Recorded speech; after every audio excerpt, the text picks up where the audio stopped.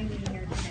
I really appreciate it. Just flew in this morning. So you mentioned my book, and my book actually grew out of some speeches that I wrote shortly after Rand was elected to the U.S. Senate. People would ask me to give speeches, different civic groups and Republican Party groups. And I realized early on that rather than give speeches about policy, it gave me an opportunity to really reflect on our family's values, where we came from, and patriotism. And the person that most inspired my patriotism was my grandmother, Julia O'Toole, who is the centerpiece of my book, True and Constant Friends. My grandmother immigrated from Ireland to this country in 1929 at only 19 years old. She came here all alone. And to me, her humble story epitomizes the American dream and the guiding principles that have made this the greatest country on earth. My brave grandma, Julia, still only a teenager, sailed across the Atlantic alone with just a small bit of money sewn into her clothes. She fled extreme poverty in Ireland and sailed to this country with just one hope, and that was to find work to send money home to her family. Her father was an invalid after being gassed by the Germans in World War I. And her mom was struggling to find a way to feed my grandmother and her younger brother and sister in a country full of impoverished people with absolutely no opportunity. My grandma was desperate to find a way to help them, and America became her beacon. She reached out to a distant aunt named Nora, who worked as a laundress in New York City. And Aunt Nora saved money for years to buy my grandma a third-class ticket on a ship called the Adriatic, which carried hundreds and hundreds of Irish immigrants to this country, people that had nothing but dreams and the desire to work hard. When I was a little girl, I loved to listen to my grandmother's stories, which were told in her beautiful musical Irish brogue. She was a natural storyteller, and honestly, a bit of an exaggerator, as all great storytellers are, right? Despite the hardships in her life, though, she always viewed her circumstances, both past and present, in the rosiest and most optimistic possible light. In the stories of her voyage to the United States, she usually sounded a lot more like a movie star or an heiress, rather than a poor girl traveling alone with nothing. From her example, I learned many things, but the one that has served me best in my life, and especially in my new life in politics, is to laugh at circumstances whenever you can and refuse to let them define you or crush your spirit. My grandmother was a wee bit of a snob about the fact that she had a sponsor in the United States who paid for her passage in third class on the Adriatic. This meant that she did not have to travel in steerage. If any of you remember the movie The Titanic, you saw the hundreds and hundreds of Irish immigrants that were packed into the bowels of this ship. Well, that was steerage. And the Adriatic was actually part of the famous White. I had a sponsor, don't you know, Kelly? I was not in steerage with the rabble. We had gay dances and parties in third class. My favorite part of her voyage story when I was a little girl was the last night of their journey to America, when she was crowned Miss White Star Line. My grandmother was so charming and outgoing that she had befriended all of the employees on the ship over their time crossing the Atlantic. And they wanted to make her last night special.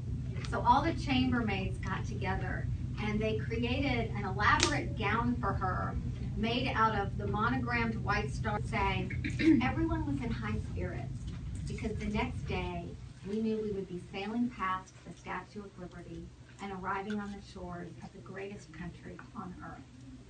My entire life, I've never known anyone who was more patriotic than my grandmother. She always celebrated the 4th of July with more enthusiasm than anyone, and with all of her flags flying.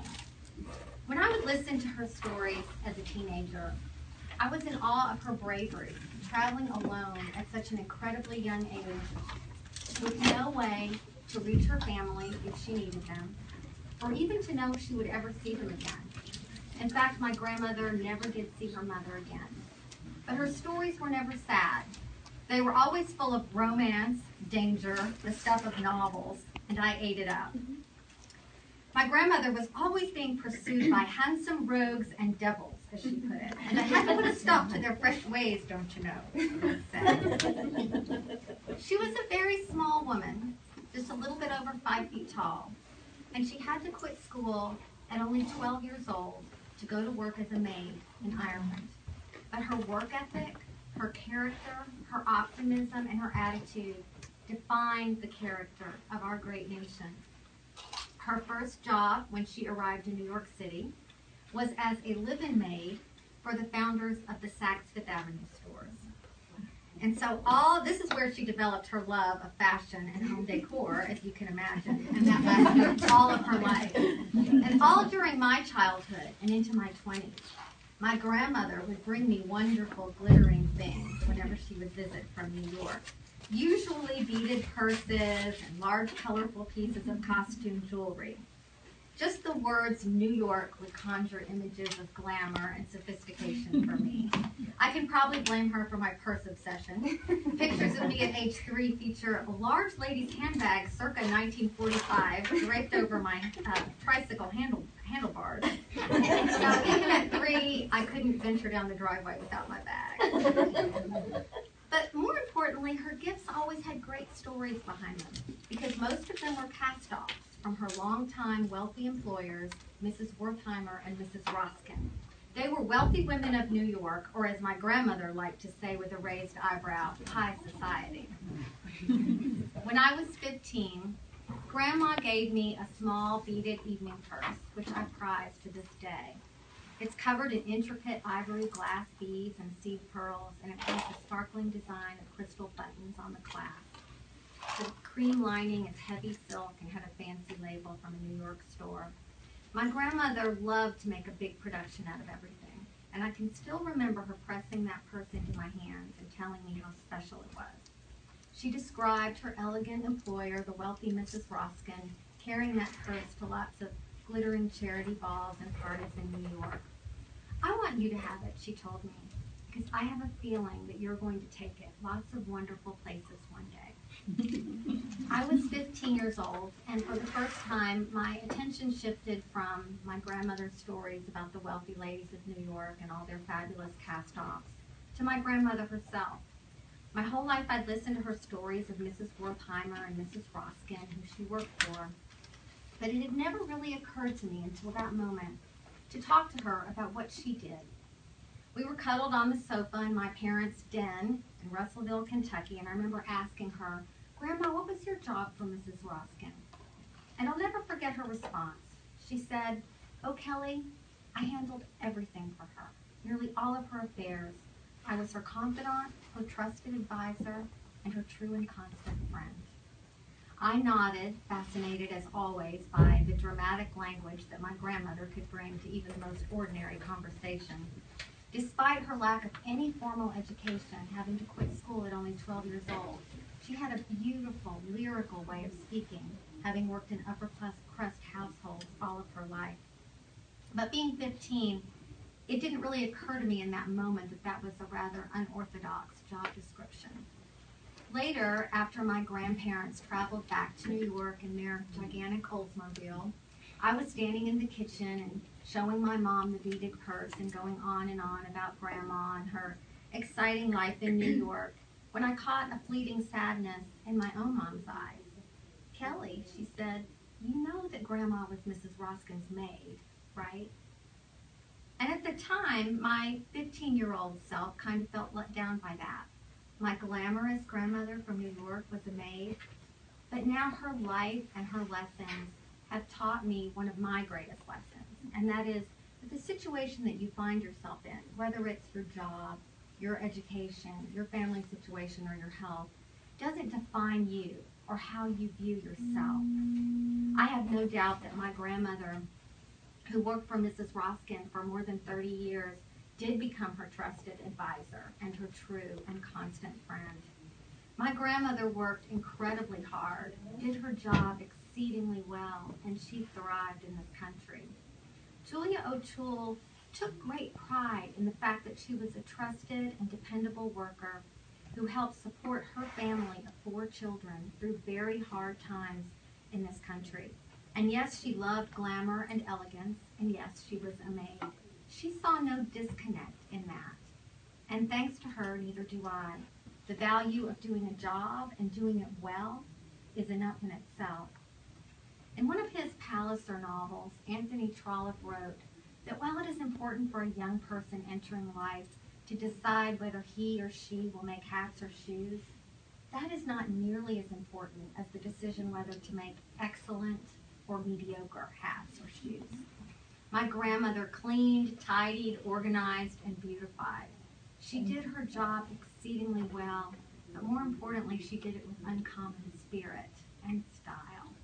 She had the ability to take whatever she had, no matter how small, and truly make it shine. There was something incredibly compelling and undeniably American about her optimism. She never felt sorry for herself. She would put on her lipstick, usually a Max Factor Coral, mix a nice pot of tea, and have a good laugh. This outlook was forged over decades of living a life that was never easy. As I grew older, my own mother told me more stories about how she and her siblings had to work from a very young age to help keep their struggling immigrant family afloat. My grandfather, Harry Wessel, is a first-generation American. He helped build the Holland Tunnel and worked construction. His father, Thor Wessel, had come through Ellis Island from Sweden in 1893, and my grandpa grew up in the gritty Hell's Kitchen section of New York and had to quit school in the 8th grade to help his struggling immigrant family. So they had tough times, and my own mom and all her siblings worked various jobs from very early ages. I remember once when I was looking through my mom's yearbook from the 50s, and she was a pretty and popular majorette in high school, and she was telling me how she would clean the lunchroom in order to get the hot lunch. And being a child of my own times and generation, my immediate response was, Mom, weren't you ever embarrassed to be wiping down the tables and cleaning the lunch trays in front of your friends? And I was really surprised at her response, and it taught me a lot. She said, no, I was so proud of myself for getting that job, which lots of kids wanted back then. I got to eat the hot lunch, which was a big deal in the 1950s, and having to work for the money myself was never a source of shame or embarrassment to me. By our standards and today's standards, they may have been poor, but my mom doesn't ever remember feeling that way. And she believes that my grandparents' outlook, their sense of humor, their fierce pride, their work ethic, had everything to do with that, in spite of the hard times. She remembers a difficult year that my grandfather lost all of their savings in a failed construction venture. They lived in upstate New York, and my mom and her older sister and brother had all outgrown their coats and boots and had nothing to get them through that freezing upstate winter when they had to walk to school and walk to their jobs. So my grandmother went down to the Salvation Army that year, seeking coats and boots for her kids. According to my mom, accepting that charity really hurt my grandmother's pride, but there was no other choice. They survived that winter, but Julia O'Toole never forgot how humbling it was to be the recipient of those donated coats. And my mom says she'll never forget the next Thanksgiving, Grandma waking her up very early the day after Thanksgiving to take her and her sisters down to the Salvation Army, where they folded clothes and filled food baskets and rang the bell to help out. And they volunteered every year after that. And my mom says, typical teenager, I only complained one time over Christmas about getting up early over my break to volunteer at Salvation Army. And she's like, you know, Grandma set me straight. She looked me hard in the eye and she said, Lillian, we have a debt to the Salvation Army. They gave us Christian charity when we needed them, and we will repay our debt by helping them help other people. We will hold our heads high. That was the pride of my grandmother and the work ethic of her entire generation. You could not hold your head high without hard work. They may have received coats from the Salvation Army one year, but Julia O'Toole made sure that they helped give them out the very next. In spite of those hardships, my grandmother had a great hopefulness about her that never wavered. And she and my grandfather did achieve their own piece of the American dream. All 4 of their children were very successful in this country and helped them in their own ways after my grandparents retired. They settled into a small rented house in Kentucky, and after so many years in New York, they always said they wished they'd gotten there sooner. And they started spending their winters at my parents' beachfront condo in Florida, where they played golf and made friends with all the other retired snowbirds down in Florida. With her musical Irish brogue, stylish scarves, and love of a highball by the pool, I know those other retired ladies probably had no idea just how hard my grandmother's life had been. Not that she would want them to. She would much rather brag about her successful children and grandchildren, her American dream. She always made me feel that I had made her proud, and she absolutely adored Rand. He used to joke that she was great for his ophthalmology practice, because whenever she had an appointment to see him, she would sit in the waiting room and brag loudly to anyone within earshot about what a brilliant surgeon he was. He knows everything about the eye, don't you know, she would say. She was that way with all of her children and grandchildren, though. Lavish with praise, delighted with even the smallest achievement, and a true believer in all of our best qualities. While it was occasionally embarrassing, she made you feel special, worthy, and loved. 15 years after she passed away, I carried that cast-off purse into the White House Christmas party. And as I stepped into the foyer, my eyes were wide with the beauty and the grandeur of it all. The dozens of sparkling Christmas trees and the Marine Band in their brilliant red and gold brocade uniforms playing, and all the glittering people standing in those historic marble halls. I had to take a deep breath, and when I looked down at my arm, that little beaded purse just shined in the light, and I knew that my grandmother was smiling. After all, she had an abiding faith in the possibilities of this country. Her optimism and her belief that with faith, hard work, and a great attitude, anything can happen, those are quintessential American beliefs. And they're the legacy of Julia O'Toole, my Irish blessing.